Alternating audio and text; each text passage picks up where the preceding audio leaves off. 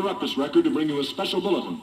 The reports of a flying saucer hovering over the city have been confirmed.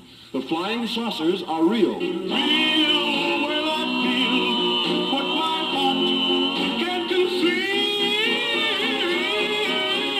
That was the Clatters recording Too Real. We switch you now to our on-the-spot reporter downtown. Come on, baby, let's go downtown. Take it away, John Cameron.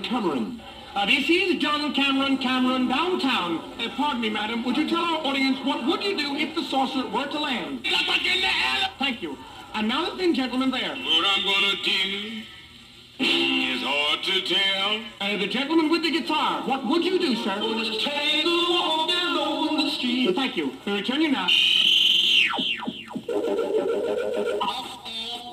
Your outer space disc jockey with a request for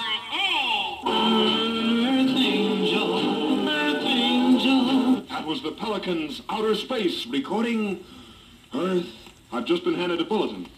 The flying saucer has just landed. We switch you again downtown. Here we are again. We have with us Professor Sir Cedric Fentingmold of the British Institute. And the professor is approaching the saucer to see if there's possibly any sign of life aboard. Well, I'm sure something. Are you there? I hear you knocking,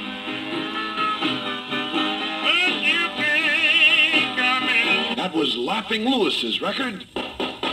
Knocking. This is John Cameron on the spot. And now I believe we're about to hear the words of the first spaceman ever to land on Earth. And now, here are the bowl scores. 4-3.